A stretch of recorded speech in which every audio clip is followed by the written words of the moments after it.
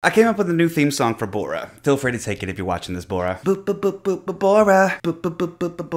Bora. Bora, the exposer. She is super cool and will expose ya. Grab your RJ. Let's go. Jump in. Vamonos. Bora leads the way. Hey. Bora. I'm sorry, Bora. You know BTS!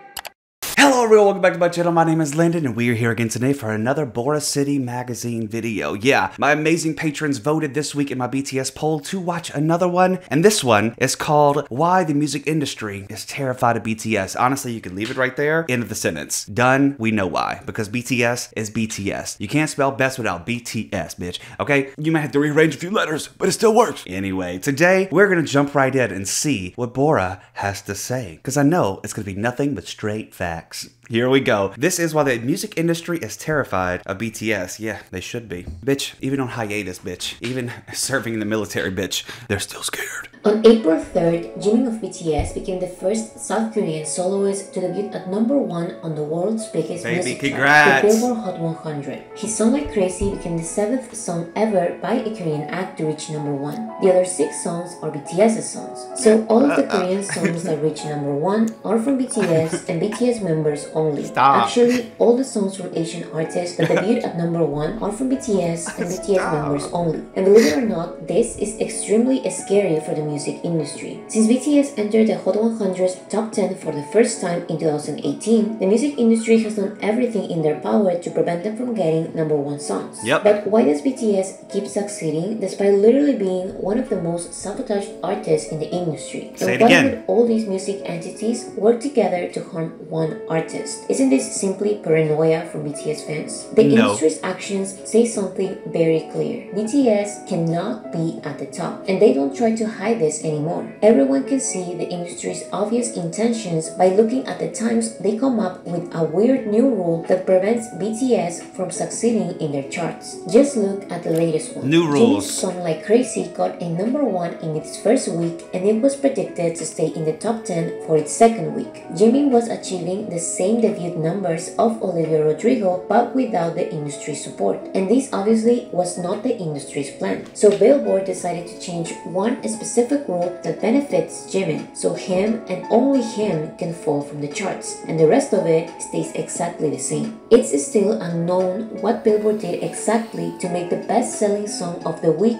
go from 100,000 sales to 14,000 sales. Maybe Billboard didn't just want Jimin to not be in the top 10, they wanted him to free fall. So why filter 60% of the song's sales so we can fall from the top 10 when you can cut 90% of the song's sales and make him have the biggest fall ever? Maybe they didn't just want to take his accomplishment away, they wanted to send a message. Let me just say this too. The fact that Billboard came in and started cutting actual sales versus streams is something that we're just going to jump right in and say, bitch, it's fucked up. Because what day and age did streams count more than sales? What day and age, at what point in time did somebody putting something on repeat on a streaming service mean more than somebody getting in a car, going to a store, purchasing an album, coming back, or going to iTunes, going in, typing in their credit card number and buying one? I mean, no, I'm not old. I know you don't have to type it every time, but like, still, you see what I'm saying? Like, sales should be a 100% boost. Like at one sale, I know that, what is it, like 10 streams or something like that counts as one sale. Once, I don't know, whatever that number is, it needs to be tripled, quadrupled, because a sale is so much more important. Just saying. They wanted to show who is really in charge, not the fans consuming the music, but the industry itself. This is not the first time they've done this. Whenever they want a song to fall on the charts, they apply a new rule that applies to one artist, and then they forget about this rule for the following weeks until once again, an artist they don't want to be at the top is at the top. So they apply one specific rule that can help them fall. Allegedly, of course, because the only explanation to delete 90% of a song's sales is for Luminate, which tracks these numbers, to track each payment by looking at IP addresses and credit card information. And that's illegal, and Billboard would never, of course. Of course. So why would the whole industry go out of their ways to prevent one artist from succeeding? Because they're better than all your faves. I said it, and I'm not afraid. BTS's biggest advantage and disadvantage is that they are successful without the industry's support. Yep. And the industry has built an environment where you can only win if you accept to play the industry's game. Industry In plants. other words, the industry chooses its winners from the very beginning and sabotages other players who find alternative ways to defeat others at their own game. I Love would you, say Nikki. that the biggest artists who do this are BTS, and it's because of ARMY's power. BTS is not simply a one-hit artist, they are at the core of pop culture, and they did this without industry support. Not the K-pop industry support, not the Western industry support. BTS were able to get to the top of the music industry. Okay, pause real quick. I know this is, y'all know me with Bora videos. I'm gonna keep talking. Number one, I want to say, I 100% agree with what you're saying, Bora. Nikki is a different story. I feel like Nikki was the come up. I grew up in Louisiana, and I know Lil Wayne's story, and I know Lil Wayne finding Nikki and Drake and stuff like that. Like, that's one of my success stories that I put on top with BTS, Nicki Minaj. But with that being said, I also wanted to say, every time I see them at the AMAs here, doing this speech right here, like, all I can think about is I was there. And I think that, like, for the rest of my life, anytime I see, like, a still from this, a clip from this, I'm gonna be like, I was there. And that was, like, a moment in my life I'll never forget. I love them so much. They only deserve the best, and they deserve this Artist of the Year, so I was so excited to be able to be there and cheer for them. Without the music industry making a profit out of them. That's why BTS are a problem. That's what the industry cannot stand. Just compare Psy's situation with BTS's situation. When Gangnam Style by Psy became globally popular, the music industry was not afraid of a Korean singer becoming popular in the West because everyone assumed it was a one-time thing. But when BTS became globally popular, the story was different. The Western industry was first okay with them being a one-hit artist. They were fine with BTS being the weird phenomenon that people will grow out of after some time. But when they did disappear and they actually started defeating Western artists, the music industry got worried. As they should. When I first heard something Korean had exploded in America, I got worried. The entertainment industry is usually happy to celebrate.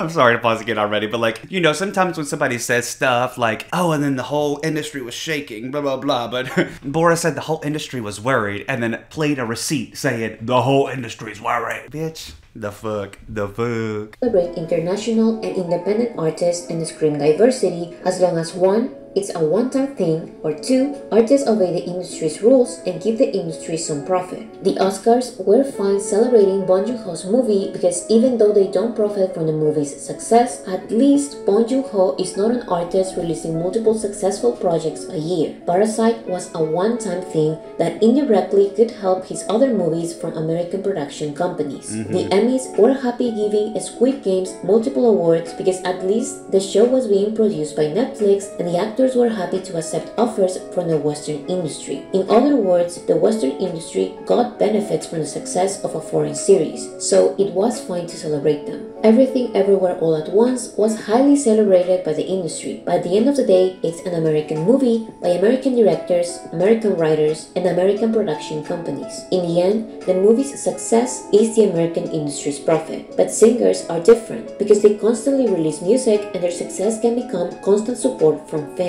So an artist's success can rely on the fans more than it relies on the industry itself, and that is not something the industry wants. This is why a song like Despacito, which was already the most popular song worldwide before the Justin Bieber feature, was not recognized at all by Billboard or any other entity from the American music industry. They only accepted the song as a global success when Justin Bieber and his American label were involved and making a profit out of it. This is why the Billboard Music Awards were happy to invite Psy to their ceremony, but they never gave Gangnam Style, the biggest song of the year, a #1. Many factors prevented Psy from achieving this. To start, Psy never left his Korean company to fully sign with an American label, so his music never got proper industry support. Also, at the time, Billboard didn't count YouTube views as streams, making it obvious how the charts didn't reflect what the public was actually listening to. Even to this day, and with many chart adjustments, the Billboard charts are just a reflection of the artists the industry wanted to succeed from the very beginning. Of course, there are exceptions like Gangnam Style, Old Town Road, and some organic TikTok hits. But how far they go and how far they'll keep being recognized depends on the artist's willingness to shake hands with industry people. And again, they don't care if you're a foreign artist, as long as they get to make a profit out of you. But if you don't comply with them, you will get your moment of fame and then be completely shut down from the music industry. Here's how they do it.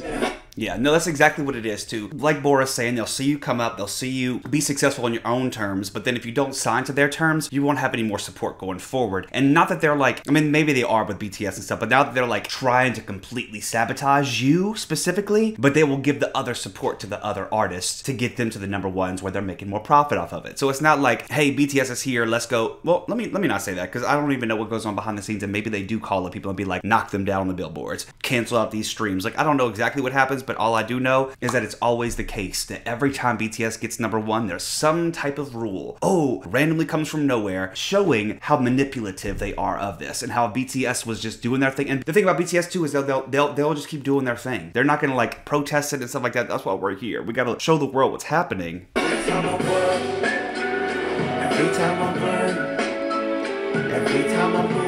The industry endorses its own artists on streaming platforms like Spotify by applying multiple subtle methods. One way is by putting the artist's desire to succeed at the best spots of curated playlists. Yep. The biggest one is the Today's Top Hits playlist, which doesn't actually show today's top hits. That it's the ugly, colorless Top 50 playlist. Today's Top Hits is what Spotify wants to be the top hits. Millions of streams from the general public come from these playlists, so being a part of it, it's a vital part of a song's promotion. Spotify says that they decide which artists get to be at the top. If you do look here too, let me turn my subs off. I'll show you too. So just looking from this, Escapism, Players, Boy's a Liar, and Rima's Calm Down are ones that were pretty much organically from TikTok. Maybe not the Selena Gomez feature, but even songs like Kill Bill got popular on TikTok. Flowers was popular on TikTok. Like Chemicals, I don't even know if I've even heard that by Post Malone, honestly. And I'm a Posty fan. But if things like this that shows you that like today's top hits, all the TikTok people, and I'm sure that's the companies that just signed the TikTok people paying tons of money to have them there of the playlist or at the cover based on their intuition and expertise in music trends. But many find these arbitrary decisions suspicious, since Spotify loves giving this special treatment to certain artists from certain labels. To think that artists from certain powerful labels are paying their way to the cover of this playlist may not be a crazy thing to think. Spotify also takes advantage of the automatic autoplay feature. When you stop listening to an album you like, they will immediately play you a song they want you to stream. More recently, Spotify updated their homepage to a TikTok-like feed that lets you scroll down endlessly with songs and music videos being automatically played. So while some artists get millions of streams added because of passive streams from curated playlists and the accidental streams from the autoplay feature, BTS get millions of streams deleted because fandom behavior of willingly listening to a song every day is considered bot behavior. So if you compare BTS's unfiltered streams with their filter streams, you will find out that they are the ones with the highest rate of filter streams. Jimin said, I'm your filter, bitch. Don't filter me no more. It's so true though. Whenever I first heard that like just listening to a song multiple times a day, even if you have songs in between it, can still be considered bot behavior. Bitch, the fuck? Like that's what got me so hyped. I'm like, we're not bots, you're just scared of us. That's what it is. Their streams get deleted more than any other artist. There are even days when their streams are cut in half. But Spotify is not the only platform doing this.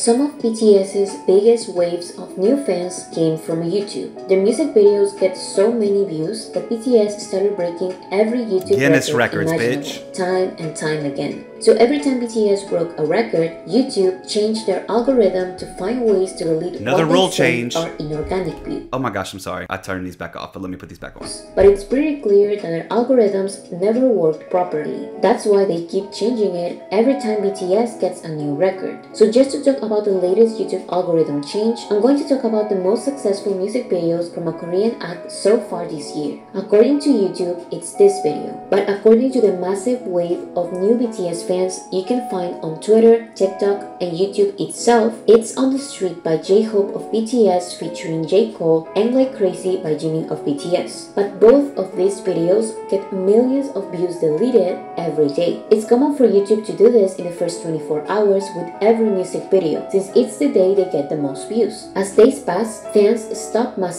streaming and YouTube stops deleting views. But this is BTS, so YouTube is still deleting their music video views today, weeks after they were released. You may still think that YouTube is just deleting fake views, but it's simply impossible for a random Jimin interview to get more views in its first hours than an official and anticipated Jimin music video. It's not crazy to believe that YouTube disproportionately deletes views on BTS's music videos specifically. Let's be logical for a second. These K-pop acts are not bigger than BTS, and that's okay. But it's not okay for BTS to get their views deleted every hour, while these other microscopical songs get views added because people are forced to stream their music videos as YouTube ads. On the other hand, because I didn't know about YouTube videos, ads. BTS recently received one of its I got YouTube Premium. I ain't gonna play with y'all. Somebody told me one day, I can't remember who it was it Drifty? Somebody said it. But they were like, once you go to YouTube Premium, you will never go back. And I have never gone back. So I don't know what's going on with the ads, but do the ads actually count as a stream if you listen to an ad? Because if it does, I'm gonna punch the screen. Biggest waves of new fans, probably the biggest since 2021. Yet YouTube wants us to believe that these are the real numbers. Global takeover group BTS in the studio.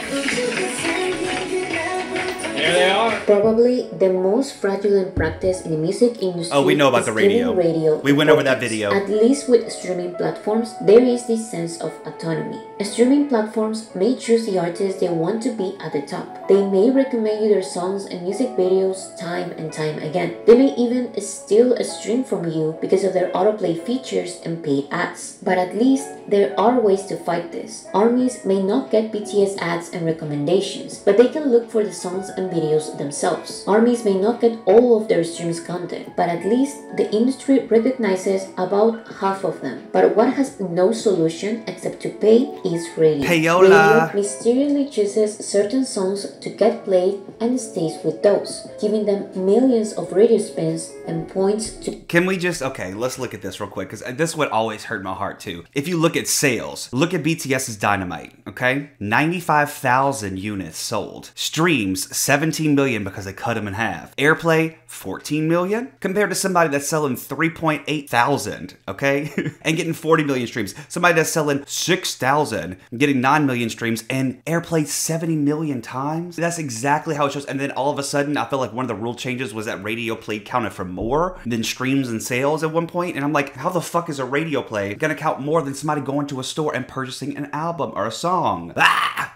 to music charts that will give them a #1. But here you have Jimin of BTS, who has a #1 song and millions of radio play requests by fans, and still receives 0 points from radio. Zero. And this is not even a crazy foreign song that the American general public may reject. This is a mainstream yet nicely produced pop song in English. But this is just reality. It was not in the industry's plans or in their best interest to make like crazy popular. So when it happened, they once again pretended like BTS doesn't exist and continue sabotaging their songs. Life Goes On was another radio-friendly song by BTS that got a #1 on the Hot 100, but they received a total of 6 spins on US radio. That's 0 points for music. 6 spins, and some people are getting 70 million. You see what I'm saying? The fuck. It just pisses me off so much. I'm just like, when I hear numbers like that, like how you gonna tell me a #1 song got played on the radio 6 times? Obviously, it was enough to be #1 on the Billboard charts, but you're not gonna put it on the fucking radio? My God. Music charts. Dynamite and Butter were #1 songs Literally, in English no excuses by for BTS that were played on the radio to an Yup. extent, but the number of spins were not enough to maintain their #1 position. They were only able to stay on the top of the charts because people were streaming and buying their songs. That is the main difference with BTS's songs and the industry songs. If you take the millions of radio spins from the majority of the industry's promoted songs, they wouldn't only have bigger falls than BTS. They would simply not be in the chart at all. Thank you. This is how the industry chooses their success stories from the very beginning. Mass radio watched this play video makes too. a song debut look more successful than what it actually is, and therefore it misleads and attracts the general public. If this doesn't work and the general public still rejects the song, the industry doesn't give up. Mass radio play makes an unsuccessful successful song stay in the charts with minimal sales and streams from Real people. While this happens, songs like Jimin's, which literally got a #1 and millions of people streaming and buying, will still not receive any radio spins. Radio doesn't care about how radio-friendly the song is. They don't care about the millions of faithful listeners they will get if they play BTS music. They don't care about the most requested songs. The industry's plans are the industry's plans.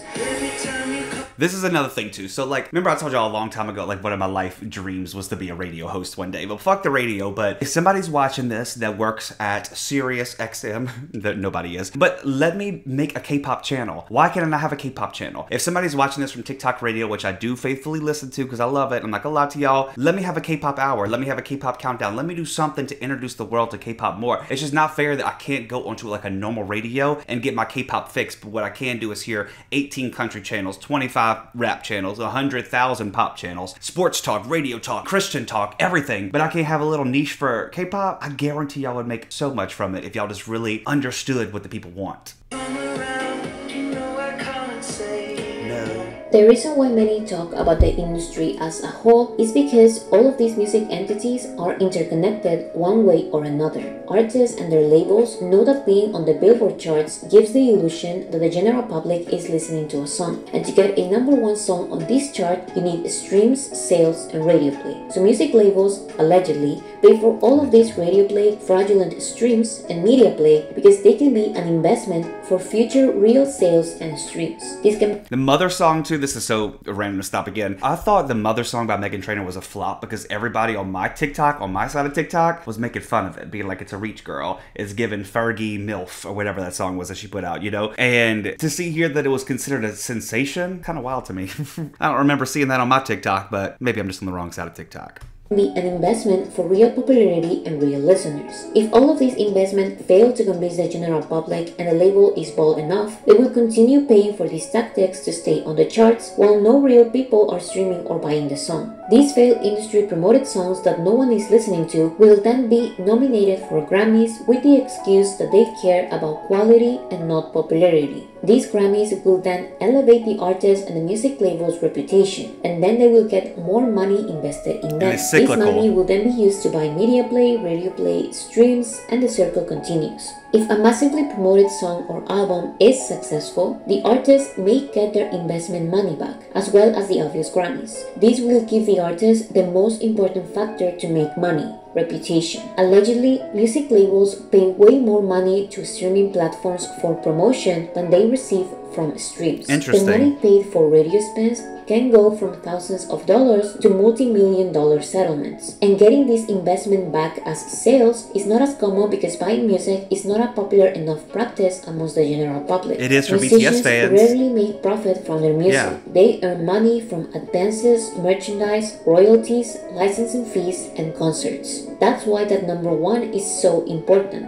That's why many would rather not make any profits now and get a Grammy later. It's like being influencers. Their actual content may not make a lot of profit, but the reputation and popularity of their name can get them fashion deals, commercials, and a time slot in a music festival. These are only examples, of course. There are many variables and outcomes. Sometimes artists invest in radio play and end up making a lot more money from sales or concerts. Sometimes an artist has a good relationship with the industry for years, and then they stop shaking hands with industry people and they receive 0 Grammy nominations for an extremely popular, critically acclaimed album. When it comes to BTS, the Western industry's main interest is ratings and social media engagement, because that is direct money for the Western industry. BTS's 5 Grammy nominations are historic for a number of reasons, but their lack of wins show the obvious message the Grammys are trying to send them. You can't be invited so we have the ratings, but you are not our friends, so you won't win. In the end, the industry has the first and last say, and this doesn't only happen in the Western music industry. You won't believe how much the South Korean music industry tries to sabotage the only artist capable of bringing billions of dollars to their economy. Again, this is because BTS are not part of their elite. The 3 major music labels in South Korea control the entertainment industry. They have enough power to blacklist artists from independent labels like BTS and make the media downplay their achievements. There isn't a common practice of deleting sales like in American music charts, but what they would do is freeze the charts and then apologize for a technical error, so if millions of BTS sales are not counted once again. This is how the in your different home music country entities inside each music industry are interconnected. But that makes sense too, because obviously BTS is going to dominate, so any of the big three or even other smaller labels that are trying to push their artists, push the new era for their artists, they're going to be paying so much money to make sure that BTS doesn't get that #1, and that's why it's always so important, and that's why I always see armies being like, vote, vote, vote, vote, vote. We got to do it ourselves, because honestly, at the end of the day, armies are the ones that are doing it, you know, and it's a shame to say, but that just goes to show how dedicated the fans are. We need one another to function. Sometimes they are one and the same. If you thought Billboard and Rolling Stone were at some point competing for who has the best charts, think about how they are both owned by Banks Media Corporation, which also owns Variety, Deadline, The Hollywood Reporter, and an interest in music business worldwide. When I was in LA, I used to pass the building with the PMC all over it, and I would think, Purple Marker Chat. That's the name of our Discord channel. And I had no idea that was the bitches controlling it. I would have done something. I used to pass that building all the time. Oh no. Okay. All right. Hold it together. So BTS is still the biggest group in the world, but they don't have a good relationship with the music industry. Here you will have Guess Who, Billboard, Rolling Stone, Variety, and The Hollywood Reporter making a profit out of BTS by selling exclusive photo shoots while at the same time writing negative articles undermining their success. This person said something interesting. Billboard is nothing but an ad-selling business, the literal definition of a billboard. So yeah, oh god, never thought of it like that. The artists Billboard promoted since day one end up succeeding in the Billboard charts.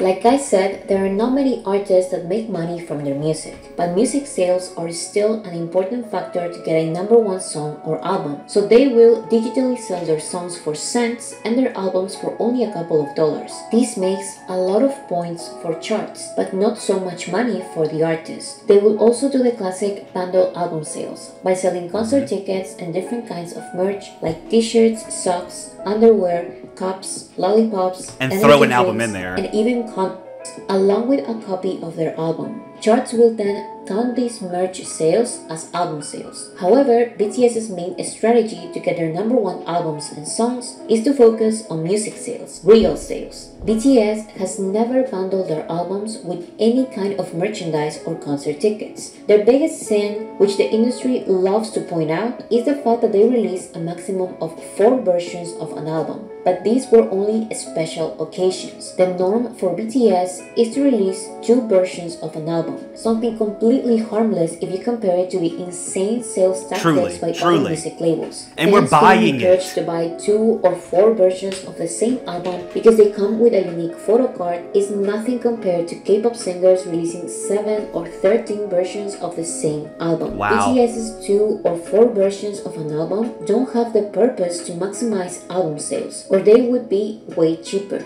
BTS's album versions are intended to actually make money, and their number of versions usually has something to do with the album's It's meaningful. concept. If they think one version of an album is enough to capture the album's concept, then they will release only one version. If the album's concept works better in 2 opposite works, then they release 2 versions. It's as simple as that. Another common practice to maximize sales is to release remixes of a song. All of these remixes, sales, and streams will be combined and help the main song climb in music charts. BTS very occasionally releases multiple remixes of a song, and armies buy these remixes to help BTS stay on the charts. Yeah, and there's nothing wrong with that. Literally 0 points from radio. That's what I'm saying. We're still buying. While BTS is being criticized by the industry for these remix tactics, yeah, fuck you. other artists are celebrated and called smart and iconic for doing exactly the same.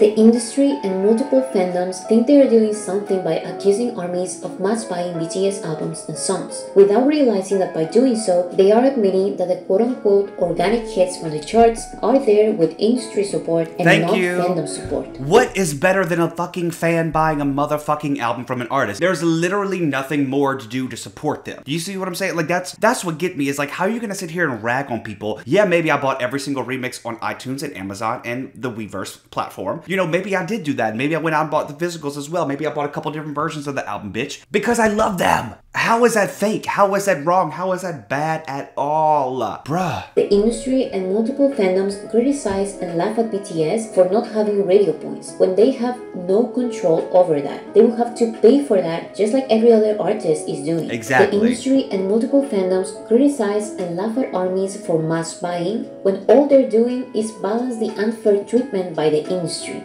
If BTS... They're just mad because their faves have 3,000 in sales and BTS has 115,000 for the week. You know, back in the day when you used to have to buy music, you used to have to go to the store and get an album every time it came out. That would really be the most true, authentic way to show the charts for me. Like, there's no other point, streams, radio play, etc., that even compares to a purchase of an album or a song digitally. To me, it's crazy that they have the audacity to laugh when you look at the charts and you see that you sold 2.9 thousand units this week and BTS sold 115,000. And you're like, well, they're not getting radio play. Yeah, because you're losing money by not getting sales and only getting streams, and you're losing money by paying it to the radio stations to get the plays that are not organic. Who's the fool in this situation? It's not BTS.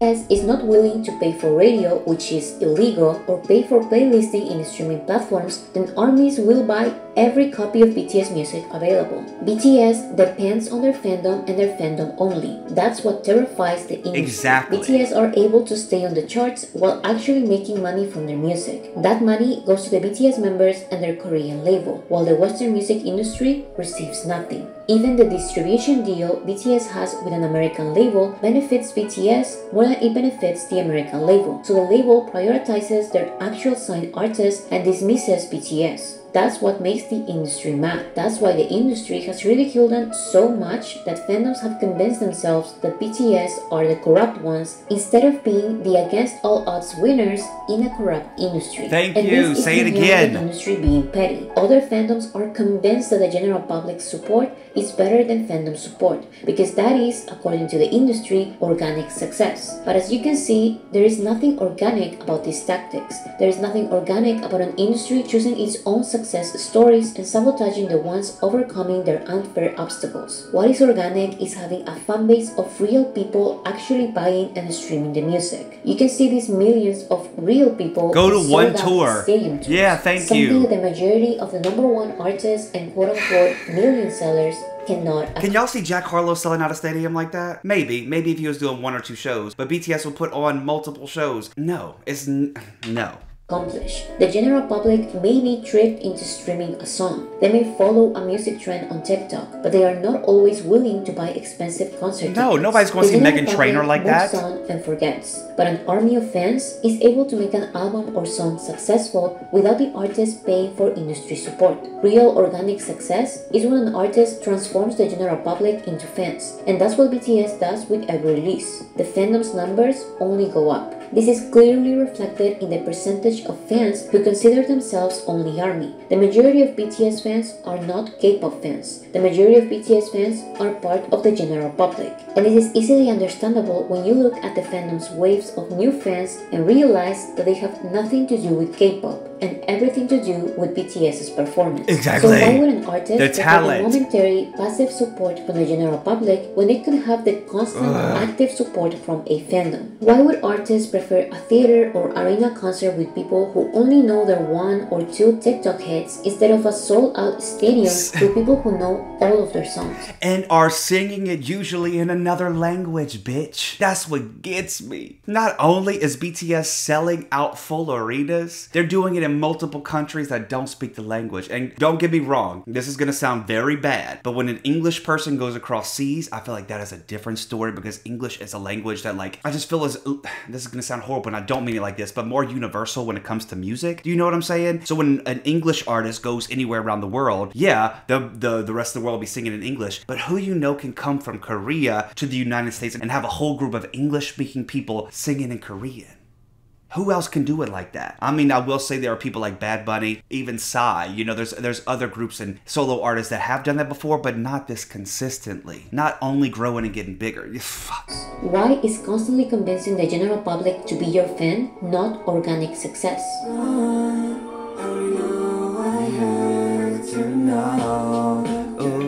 I I think it's very hypocritical for fandoms to cry about how the charts have no meaning anymore every time BTS gets a number one. Yet, they love celebrating the number ones from other artists who got there with weird tactics, to say the least. If now anyone can fool the charts and what BTS is doing is so easy, then why aren't more artists getting number ones only with sales? Why are the charts irrelevant only when BTS succeeds in them? And don't get me wrong, the charts are obviously corrupt. The obvious message they try to send every time BTS gets a number one shows how aware they are of their corruption. The obvious humiliation from the industry's actions and media articles show how the industry doesn't care at all about their little mafia getting exposed. They don't care because they know that the general public will keep falling for their tactics. The general public will still believe that a song they don't even like is organically successful because they've listened to it on the radio hundreds of times. The general public will still believe that their accidental monthly stream in Spotify doesn't count much. Fandoms will still believe that what's best for their favorite artist is the industry and the general public support, rather than their own fandom buying the music and concert tickets. But every time ARMY helps BTS succeed in the same music industries that sabotage them, they prove a point.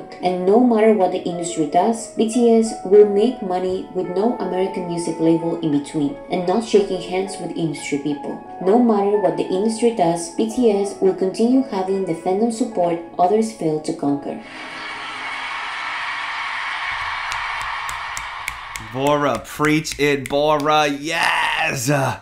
Once again, such a thought-provoking and amazing set of evidence here from BoraCity Magazine. We knew all these things, but just to see it all set out again, written out with evidence and receipts, it just makes you so angry to know what BTS has to go through compared to everybody else, and the fact that BTS still gets looked down upon like they're the ones doing something wrong. No, it's your fans that don't buy your music, and that's why they have to have crazy... Y'all,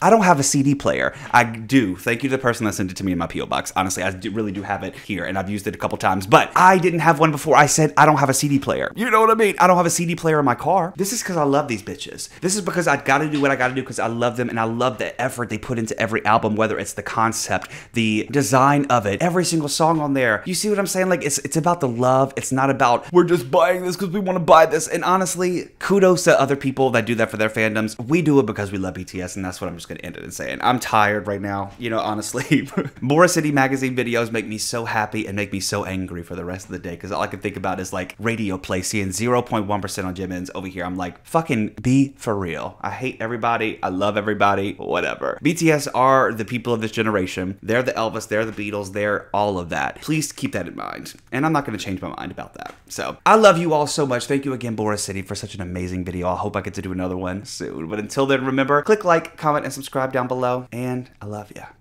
Bye.